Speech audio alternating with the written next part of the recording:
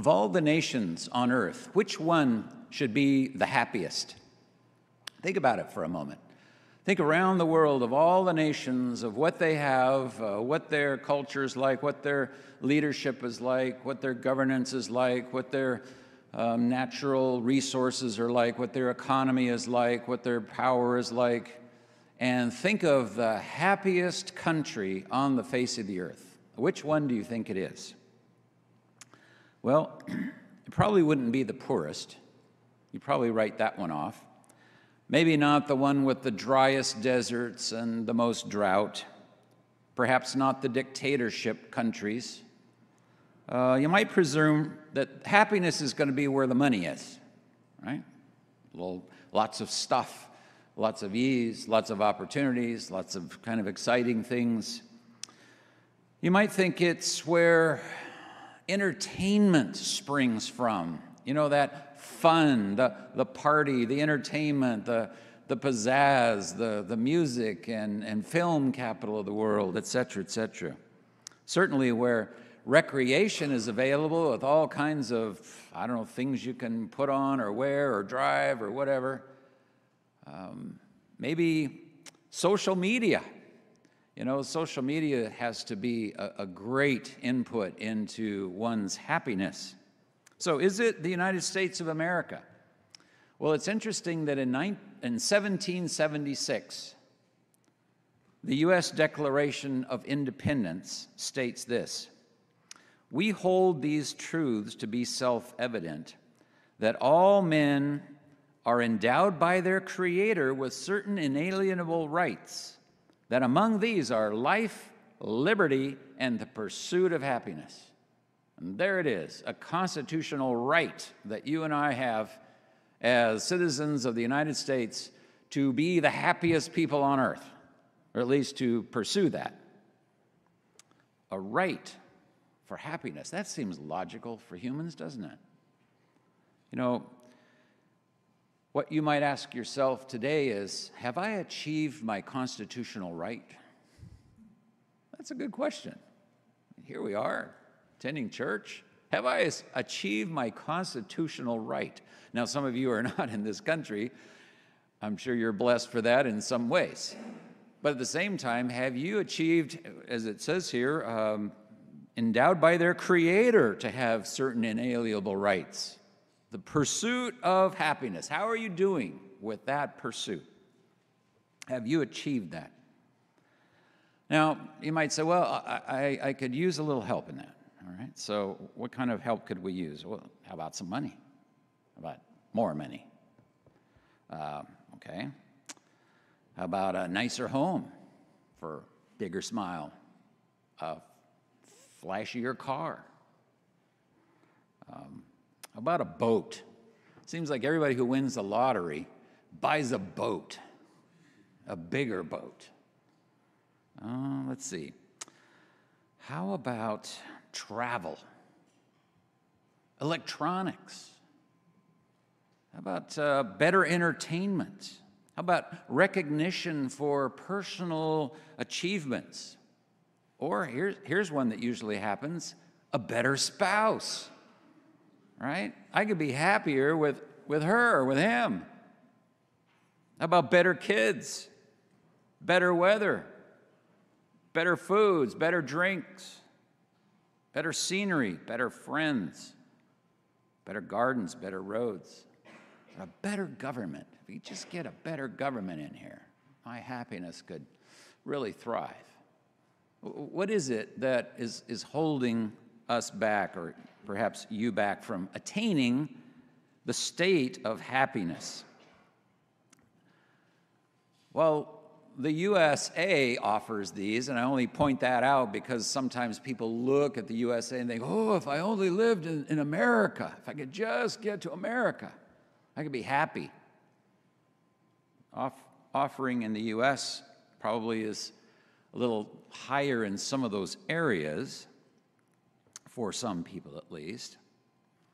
But if you Google the word happiness, the one thing you don't find, if you go through the pages of results, is Americans declaring that they are happy.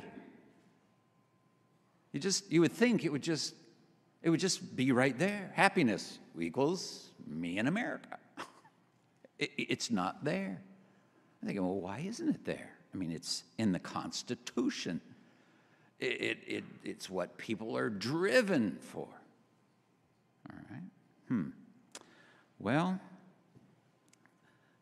the fact is, the United States of America doesn't even make the list of the top 15 happiest countries in the world. Not even on the list. Okay? When you look at happiness, and I'm using this term happiness, can you actually define what it is? You know, happiness as even a concept is a little bit elusive, isn't it? It's sort of loosey-goosey. It's kind of maybe what you think or how you feel. So pinning it down to something can be difficult. Happiness is a state of being, just going around in happiness. Is that achievable? What is that? Now, every human needs happiness. We're all driven because we need happiness. Not only do we want it, we actually need it. But achieving it is a God-given right. But without God, it's not possible. Now, today we're going to look at some things, not just the Bible, which is the prime source of the message today. We're actually going to also go over and look at liberal media publication and a liberal university with what I would assume is individuals who are not even recognizing God. And we're going to see that humans tend to want happiness without doing what it takes to be happy. It's common for humans to want to get the reward, see? Want to get the reward without paying the price. You know, if you want to get rich, what do? Get rich? Rob a bank. I don't know, be a sucker and go think you're going to get it from a casino. Get rich, you'll do something, you see. You'll go dive to the bottom of the ocean and find a treasure of gold. But what about hard work? What about the difficult process of coming to a state where you are supporting yourself well and blessed without any kind of responsibility for that? It's typical of humans. If you look at what the sexual revolution is, for instance, you'll find that they want the reward for a celibate, happy, responsible member of a family who is contributing to the welfare of others through sacrificial love.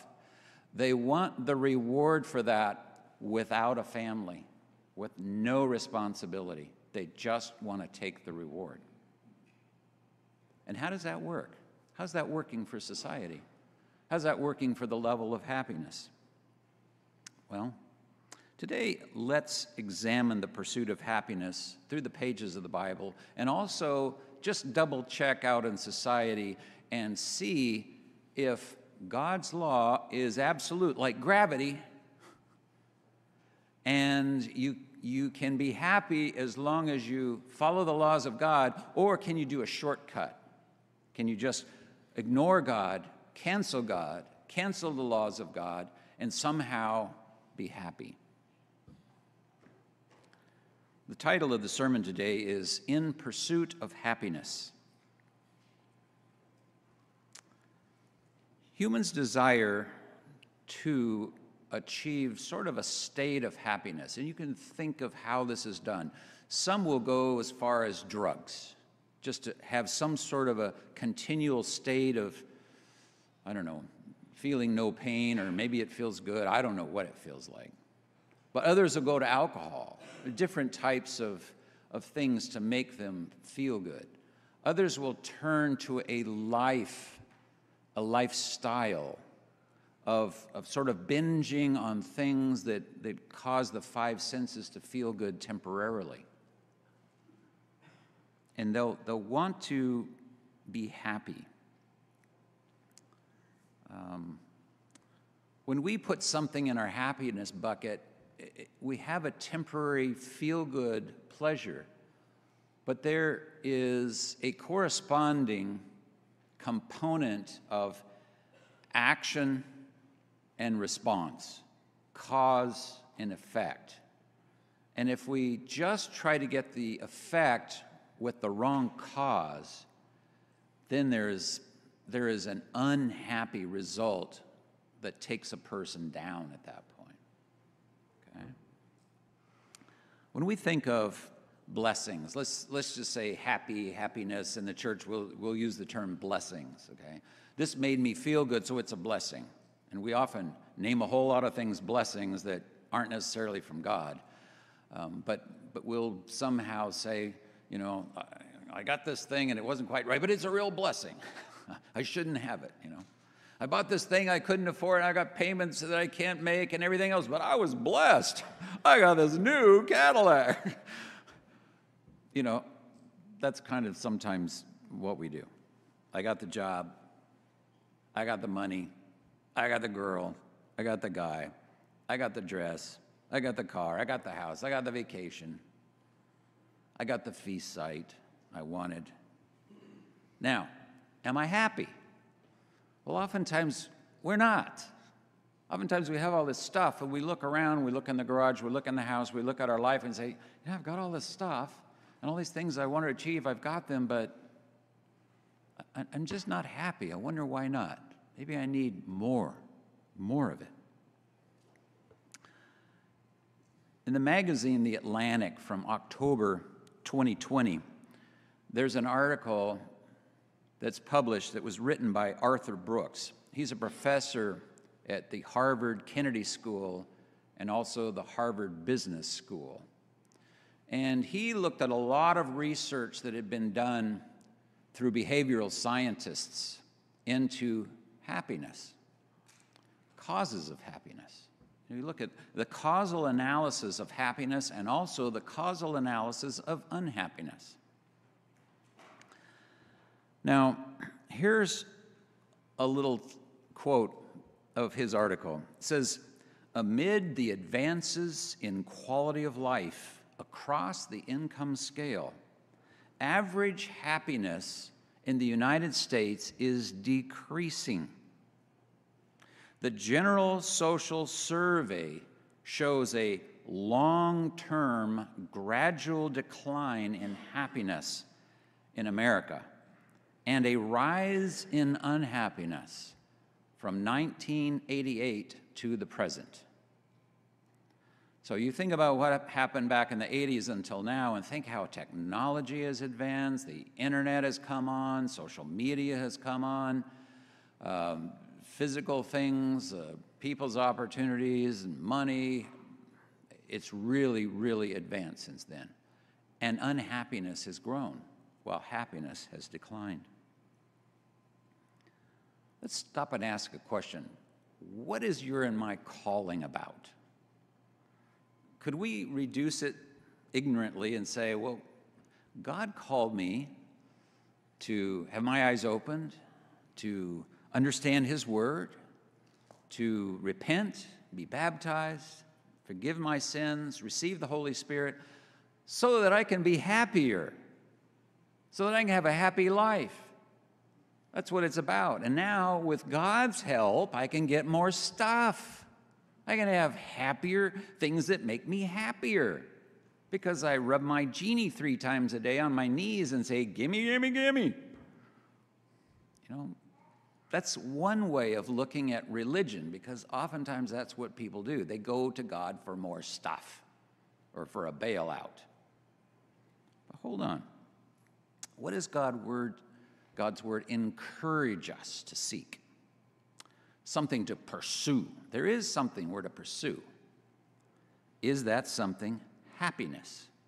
Or is it by chance the opposite of personal happiness?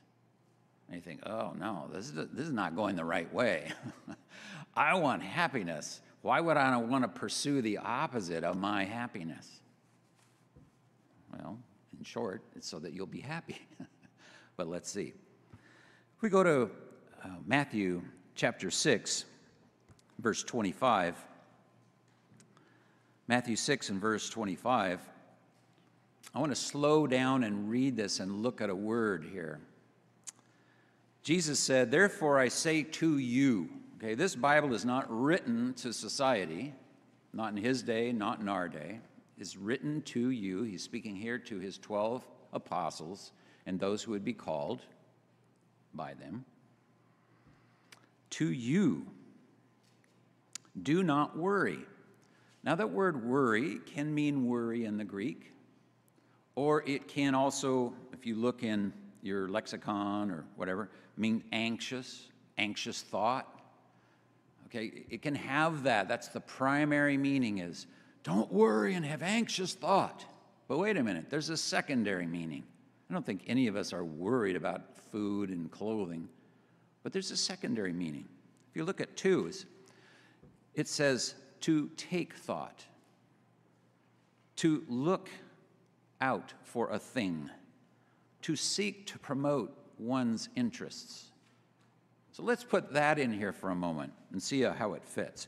Therefore I say to you, do not take thought to look for things, to seek to promote your interests. About your life, continue on. Notice, your life.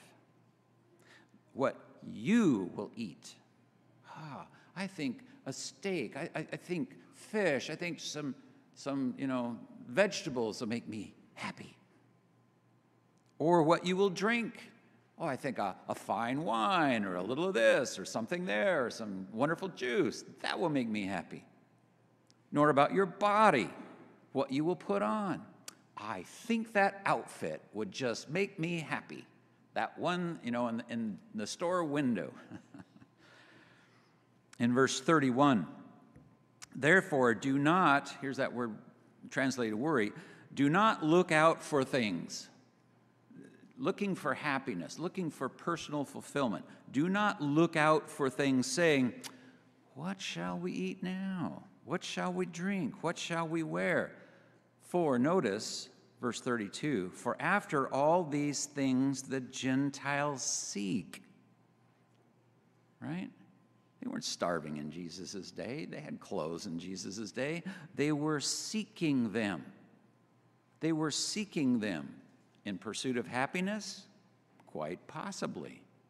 Quite possibly. We even saw Paul talking about women who would braid gold into their hair. They would take little fine strands of gold and they would braid it into their hair so that when they walked in the sunshine, the gold would glitter. So he's telling women, don't put gold in your hair. That might bring me happiness if more people looked at me. So he's saying here, don't do the things that the non-believers are seeking. For your heavenly Father knows that you need all these things. Verse 33, but you seek first the rule of God and his righteousness. Seek God's law. Seek his kingdom. You see, he has a kingdom in heaven, the kingdom of heaven, and it has laws and rules, and it has a ruler. So seek that rule and his righteousness. So that's what we're to seek. What is God's righteousness? Love God with your heart, soul, and might. Love your neighbor as yourself. 1 John 3, by this we know love. He gave himself for us. We ought to lay down our lives for the brethren. Doesn't sound like seeking my happiness, does it? So we go on here. Seek first this rule of God and his righteousness, and all these things shall be added to you. Added. Didn't say you'll somehow get them. Those things will be added to you. Now, God provides for those doing right. God provides those who are loving, giving, sons and daughters, part of the family. Those who are giving and serving to others, God provides their needs. They have to be responsible and do their part, but God will make it work out. An example of that would be Solomon. Solomon was the son of David, and among all the sons, Solomon was given rulership. And then Solomon was given incredible wisdom and fame and wealth, great wealth. Let's go to Ecclesiastes chapter 1 and verse 12 and see if all of those things made Solomon happy. Solomon here is calling himself the preacher or the teacher in Ecclesiastes chapter 1 verse 12. I, the preacher, was king over Israel in Jerusalem. God made him king over Israel. And he did right for a long time. Now, verse 16. I communed with my heart, saying, look, I have attained greatness. I have gained more wisdom than all who were before me in Jerusalem. My heart has understood great wisdom and knowledge. Verse 17 of Ecclesiastes 1. And I set my heart to know wisdom and to know madness and folly. Pleasures. To be happy. And what do you find? I perceive that this also is a grasping for the wind. He did not achieve happiness that he so desired. Even though he had things, you notice, I was there. I had attained. I sought these things. I tried to make myself happy. And he said it was like grasping the wind. I couldn't get happy. Let's pause and read every verse in the Bible right now that contains the word happiness, okay? We'll begin in Deuteronomy chapter 24 and verse 5. Deuteronomy chapter 24 and verse 5. Every verse in the Bible that contains the word happiness. Deuteronomy 24 and verse 5 says, now, before I read this, let's just put it in context. This is the Bible telling us about happiness, right? So let's apply it like the Bible applies it. Okay. Deuteronomy 24, verse 5. When a man has taken a new wife, he shall not go out to war to be charged with any business. He shall be free at home 1 year and bring happiness to his wife. That's the only use of the word happiness in the Bible. It's something you give to someone else.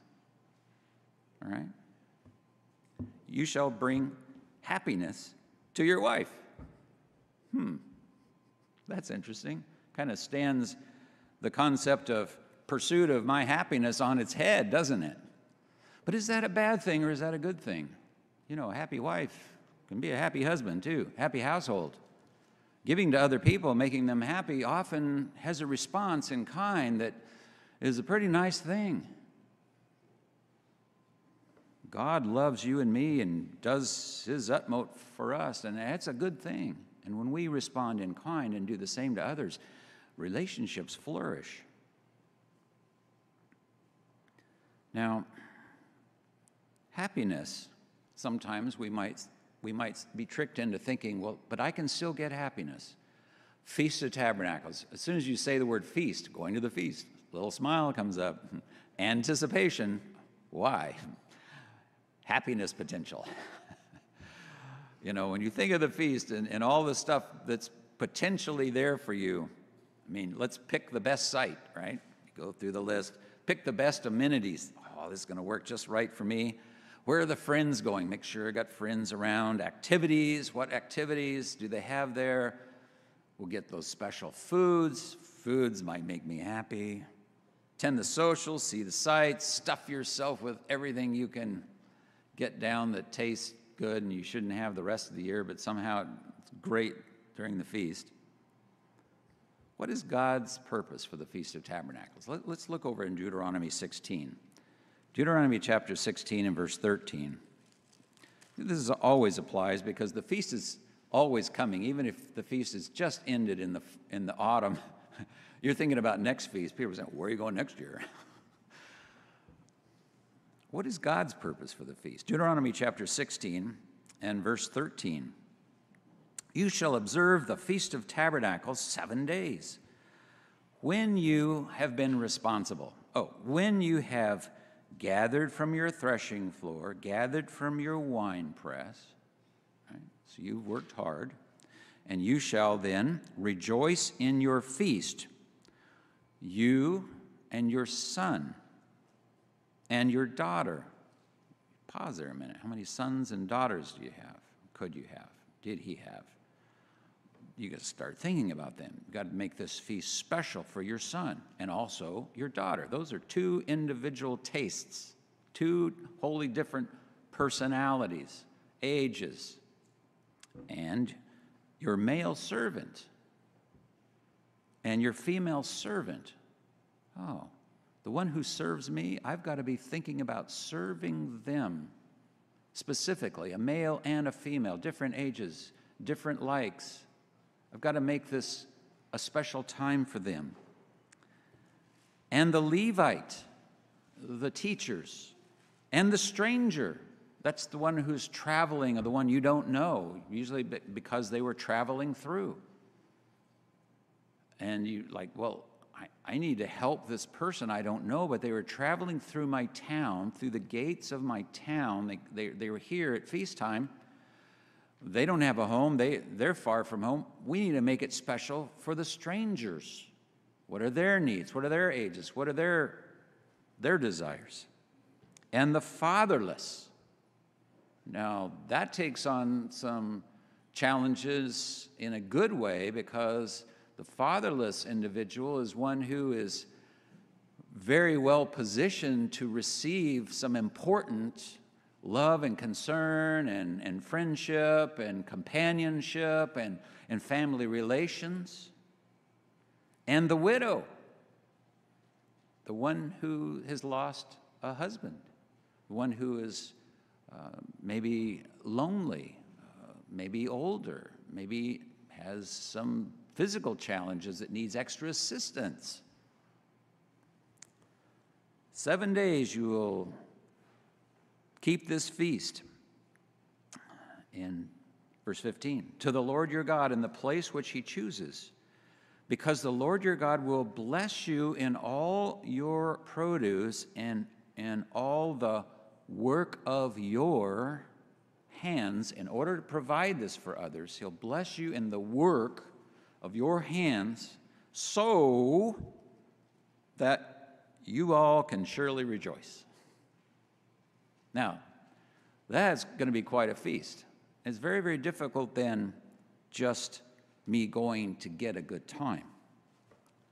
It's always been said, to have a good feast, you must give a good feast. And then you come back having the best feast you've ever had.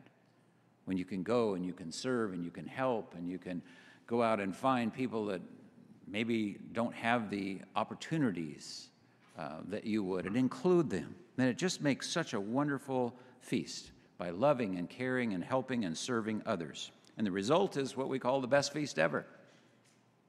And it could be at any site. Pursuing happiness equates with pursuing selfishness. If it's done in the human way, I'm going to go get all of this stuff and fun and things, and that is selfish ambitions. Let's go to Galatians chapter 5 and verse 19. Galatians chapter 5 and verse 19 through 21. Now the works of the flesh. Now in a really modern translation, it might say the works of the United States. Because this is really the most fleshly based probably country you're going to see on the face of the earth that promotes any and everything. Now, sometimes you don't see this at home, but if you came over to another country that doesn't have television production itself, and you go into their hotels, their restaurants, and their homes, you'll see TVs on the wall playing stuff from this country, and it will make you cringe.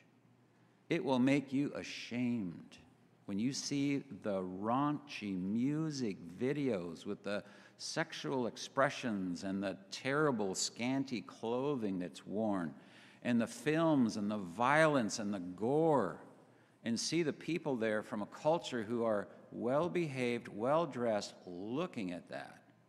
And that's the constant diet you see on the televisions around the world that pumps out the representatives of this country, because we're the media capital of the world. We produce the movies, the TV shows, we produce the music. And it's, sadly, the works of the flesh are evident.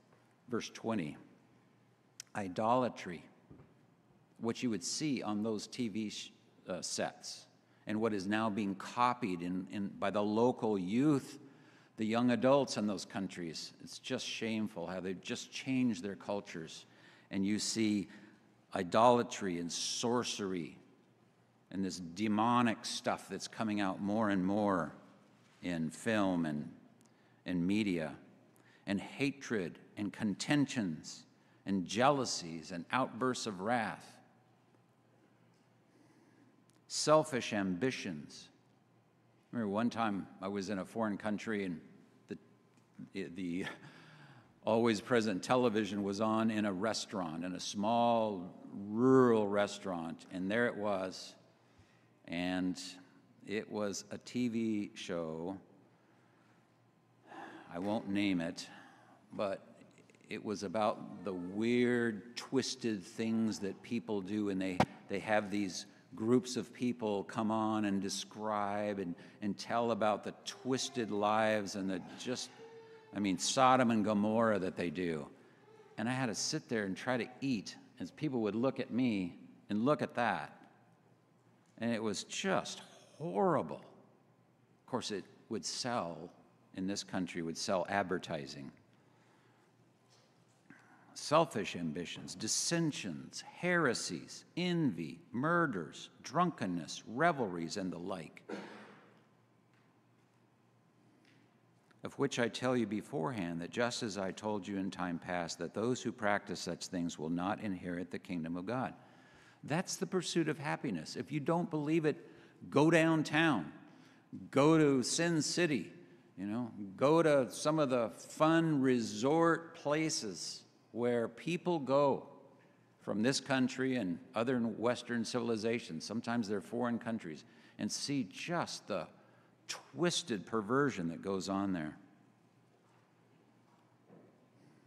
Selfish ambition is about pleasing the self at the expense of others.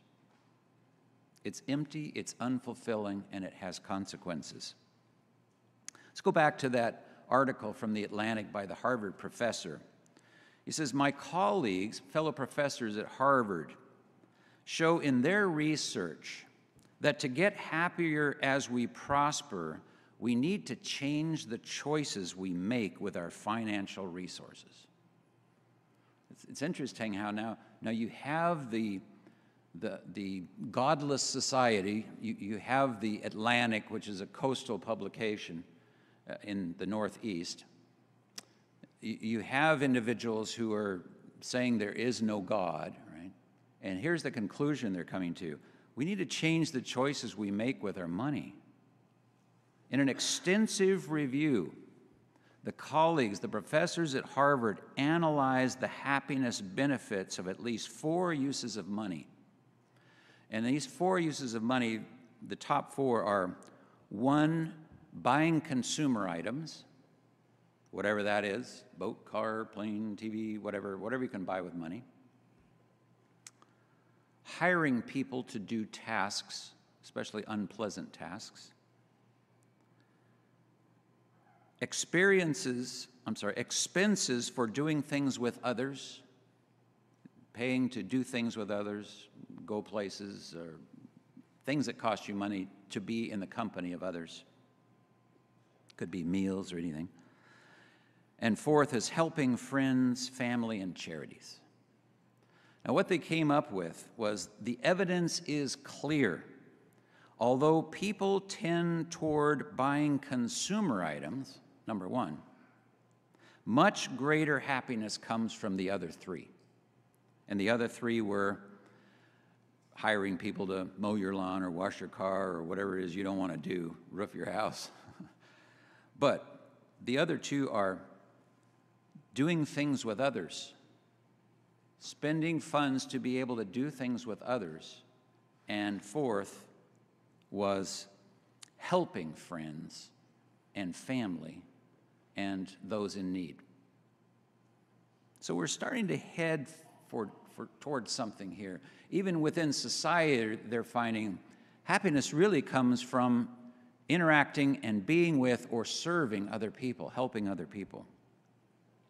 Now he says marketers know that if they can grab hold of your brain and get you in a state of hedonic consumption, they can probably sell you something. But notice what this professor in Harvard says.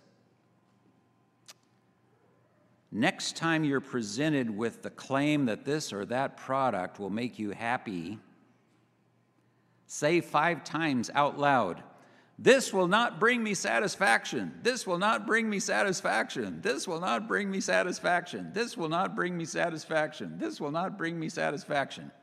He said 6 months later, you'll be glad you said those words. So they're finding that acquiring things do not bring happiness. Okay? So let's move on from there. Experiencing a happy result is something that we do find in the Bible, but it's a result from something. It's a result from a good work, has a happy result. Let's look, for instance, at Philippians chapter 2 and verse 3. Philippians chapter 2 and verse 3. Now, the reason I like to sort of bring this in with Harvard University study is it's like the law of gravity. It's a law. There's no shortcut.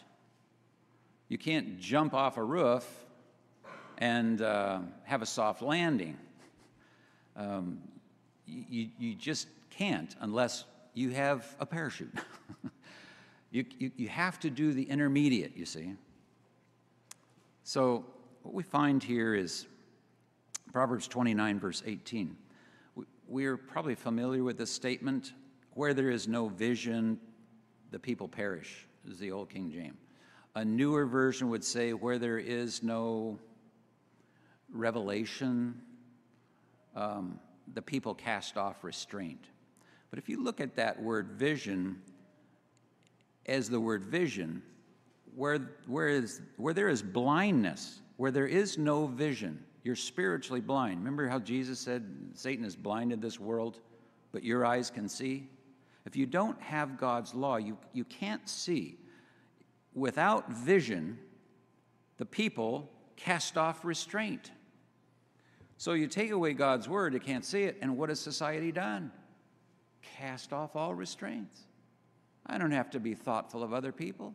I don't have to do things that are ethical or civil. I just want to pursue the end product that I don't want to pay for. Just want to steal it. They cast off restraint. Notice, but happy is he who keeps the law. See how that fits together now? Where there is no vision, you can't see. People cast off restraint, but happy is he who keeps the law. So we now begin to find happy and keeping the law, and the law is love God with your heart, soul, and mind, and your neighbor as yourself.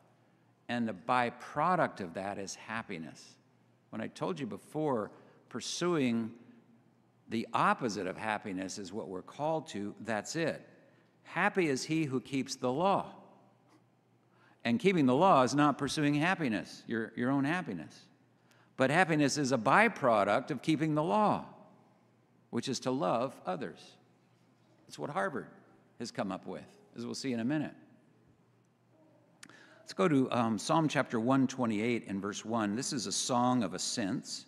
This is a song that you would sing as you traveled from the lower parts of Israel, heading up to the Feast of Tabernacles or any of the 3 festival seasons there at the temple in Jerusalem. So this is a bubbly song. We're going to the feast. It's all exciting. It's about the result that comes from revering God and his laws. Psalm 128, verse 1. Blessed is everyone who fears or reveres the Lord, who walks in his ways.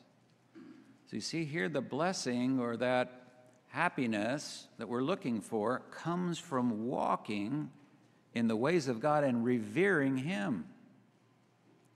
Verse 2, when you eat the labor, you didn't go eat the thing. No, you ate the labor of your hands.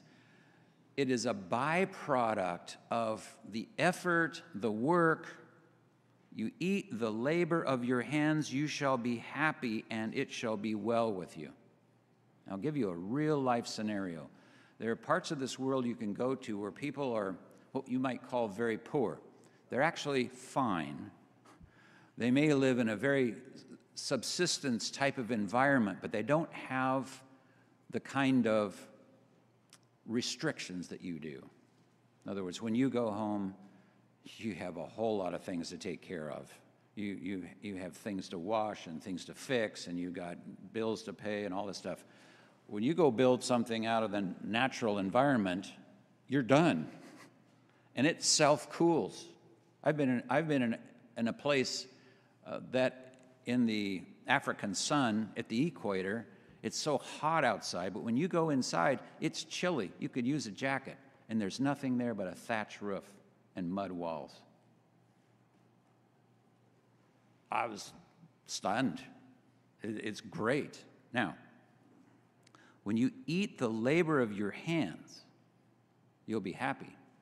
Now, some well-meaning person from the West will come along and say, oh, hey, you don't have this, and you don't have that, and you don't have this, and let me start sending you some cash, some money.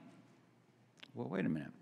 This person has an acre, and they go out and work very, very hard, and they till that land, get the weeds out, and then all by hand, and then they plant seed, and then they water it, and they try to fertilize it, and they do whatever they can, and they finally get food, right? And they have the fruit of their lands, and they feel happy, and they share, and the food is big, and it's piled high, right?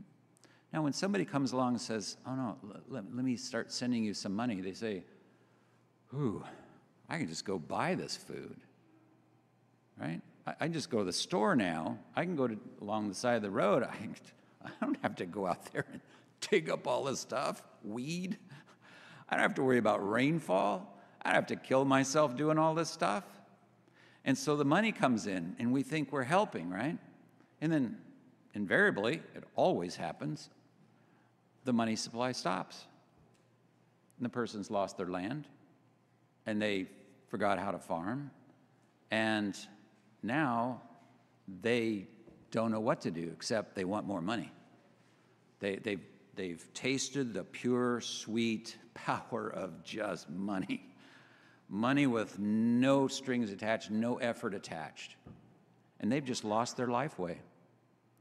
And so people will tend to be miserable, just like you and me, if all we're given, if we get some supply that we didn't have any responsibility for, we didn't take any part of the process, and we think it's going to make us happy. No, it says right here, when you eat the labor of your hands, you shall be happy, and it shall be well with you.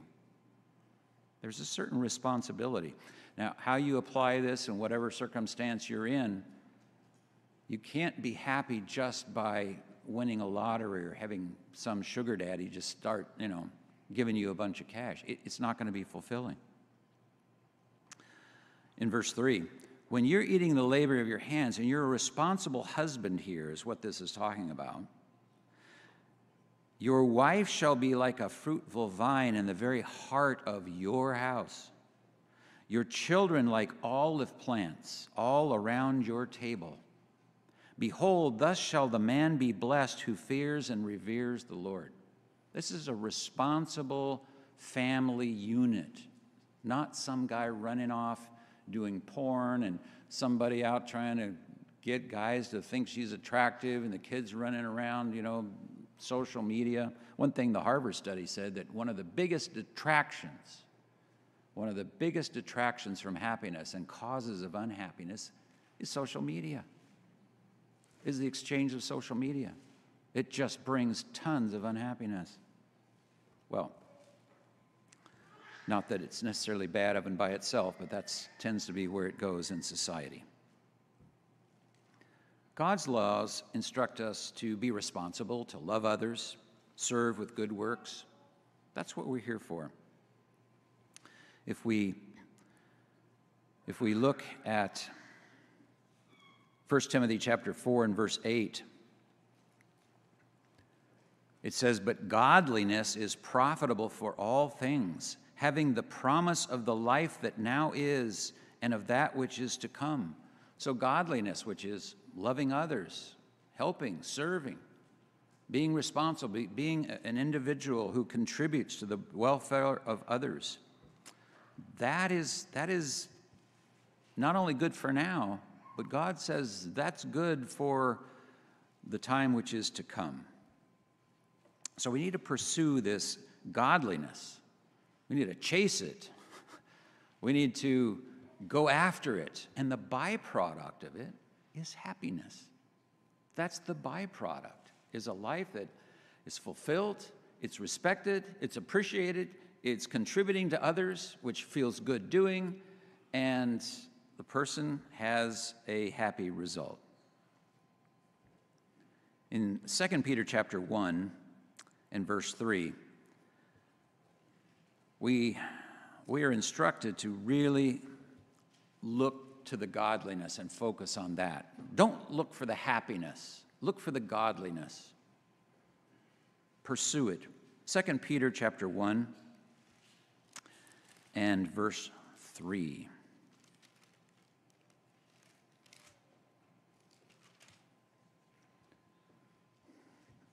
"And his divine power has given to us all things that pertain to life and godliness." That's what God is giving us. He's giving us what pertains to making you and I like him, godly, doing right, through the knowledge of him who called us by glory and virtue. Verse 6, "Add to knowledge self-control." Don't make it about me. Make it about others. That's where self-control comes in. "And to self-control, perseverance. And to perseverance, godliness."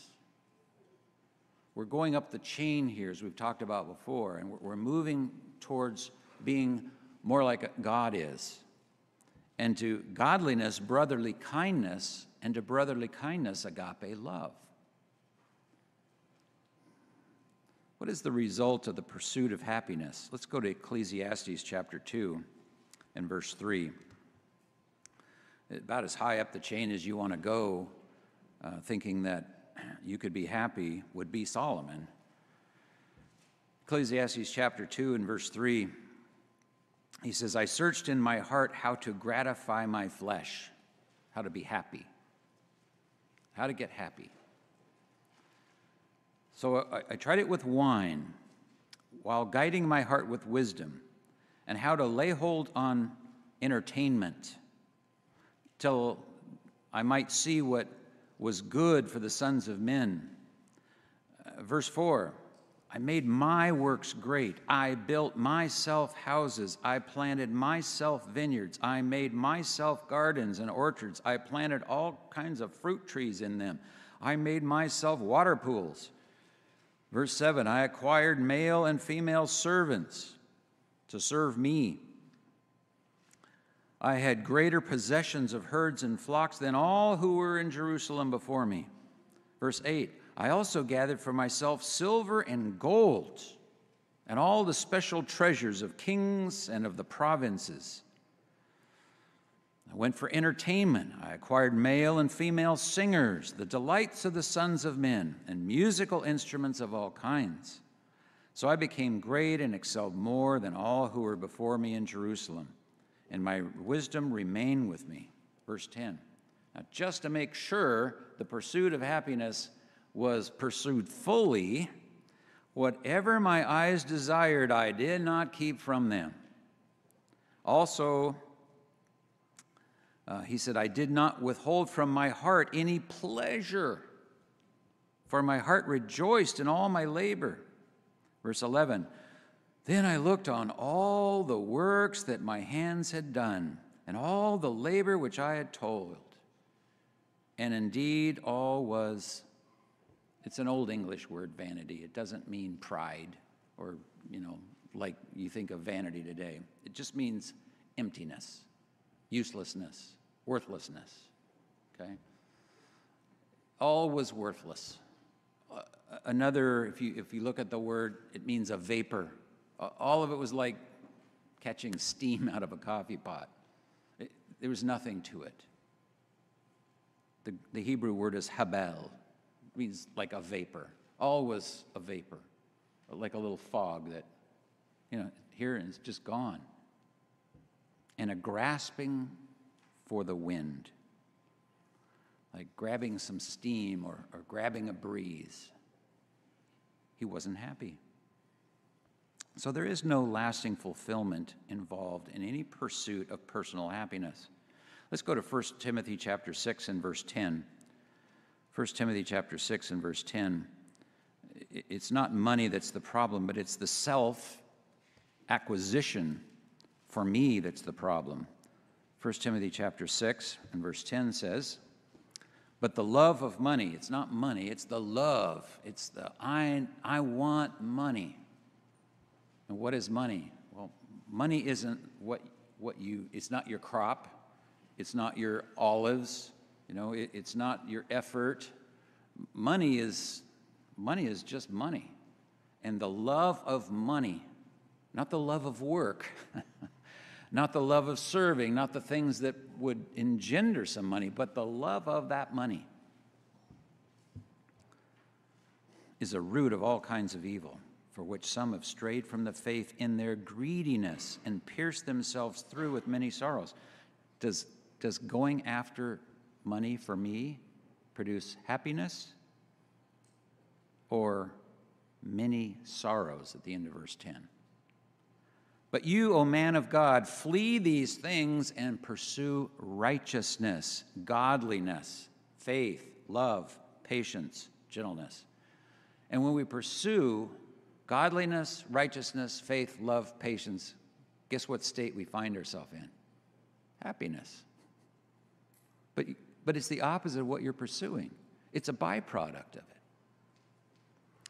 Godliness and godly are used 32 times in the New King James Version. Righteous and righteousness is used 558 times, meaning doing right in God's eyes. So we come now full circle and we say, okay, doing right, which is loving others, serving others, humbling the self, mind off the self, helping all those other individuals have a great time, a good life, helping the poor, etc., produces happiness. What is the surprising result of the pursuit of happiness? Let me read you 3 scripture excerpts. Proverbs 29:18. Happy is he who keeps the law. Proverbs 14:21. He who has mercy on the poor, happy is he. Job 5:17. Behold, happy is the man whom God corrects. We wouldn't necessarily associate that with happiness, would we? But you see, being responsible, right with God, and serving others results in happiness. In conclusion, we find that God did not create this whole universe and sacrifice his son and go to all this element so that you and I could somehow use him to have a happy life for a personal kind of a quest. Even the liberal Atlantic magazine article determined, quote, the timeless sources of true human happiness are faith, family, friendship, and work in which we serve others. Let me read that again. The timeless sources of true human happiness. Remember God's laws. They work no matter who you are. Our faith, family, friendship, and work in which we serve others. So we are to pursue godliness. It's the great two commandments that everything hinges on. And we find in 1 Timothy chapter 6 and verse 6 that godliness with contentment is great gain. I'm going to conclude with that statement. Godliness with contentment is great gain. You know what the Greek word there, translated great gain, means? It actually means a lot of money. It's a word, great gain, it's like godliness with contentment is like getting a lot of money. It's not exactly, but that's what it feels like. Godliness with contentment, it's like you just got a windfall. It's like the windows of heaven opened and dumped on you. So, brethren, to be happy both now and forever, pursue godliness with contentment.